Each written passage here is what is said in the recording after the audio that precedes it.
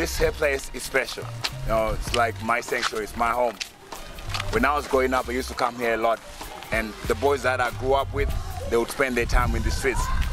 But for me, it took me away from a whole lot of ills, so I always was straight up, always was good. Spending time here, sweating, get home, get some sleep, wake up the next day, do the same thing.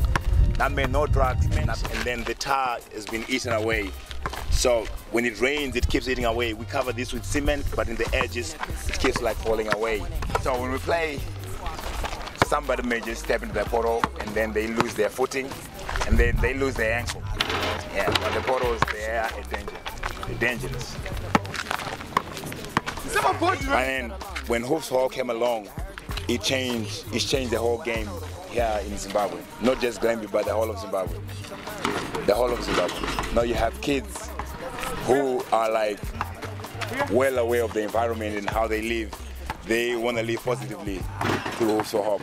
And I have so much respect for that. So much respect for Pothole.